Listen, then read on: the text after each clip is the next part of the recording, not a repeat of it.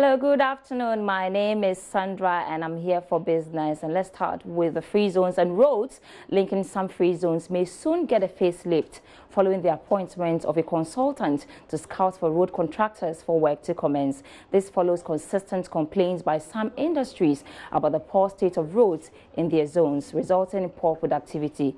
Speaking to Joy Business, Ebenezer Sabute, Chief Executive of Secretary of the Free Zones Authority, Michael Berfi, says work will soon begin on all its enclaves across the country. We have given you the chance to be able to make more money, but how much have we benefited from it?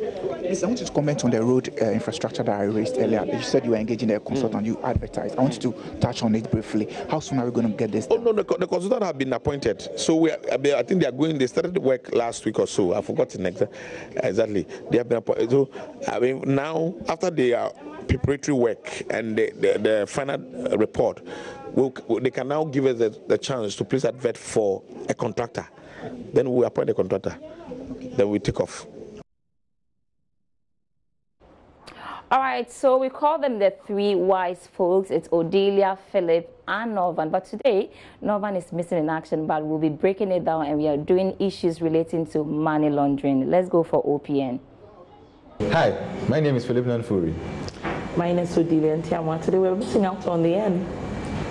Waiting. I'm not sure. He's out.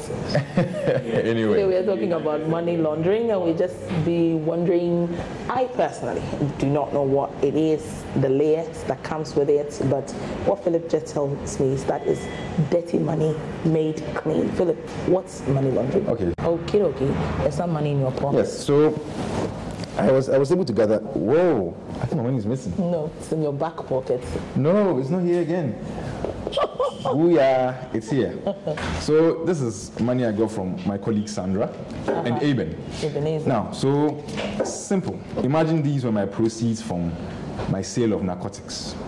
And I'm not saying I deal in narcotics, please. Now, this is the sale from narcotics. Hypothetically speaking, I go into the bank and I deposit it, placement. They don't know. There's also another method that is used called smurfing, where you separate up the money into bits. So you have one bit here, you deposit it in one bank, you take another bit, deposit in another bank, and then the last bit in another bank. You reduce. I have 4 bank accounts. I'm not smurfing because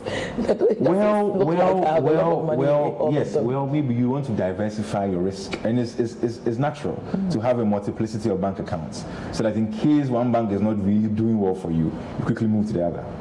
At some point, the man had 4 accounts, like you, but I closed 2 down, and now I have only 2. Okay, I have 3.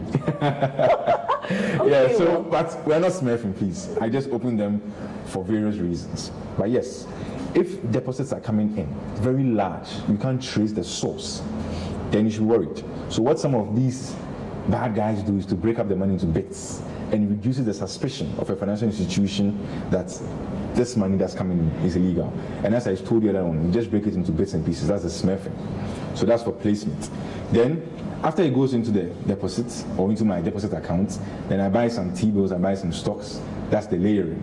Then I start getting returns on these T-bills and stocks. That's the integration. It becomes part and parcel of the financial system. And we can no longer tell whether this is legal or this is illegal.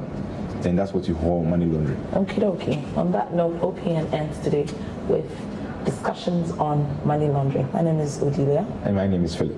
We're missing out on Norvan. Thanks. Bye.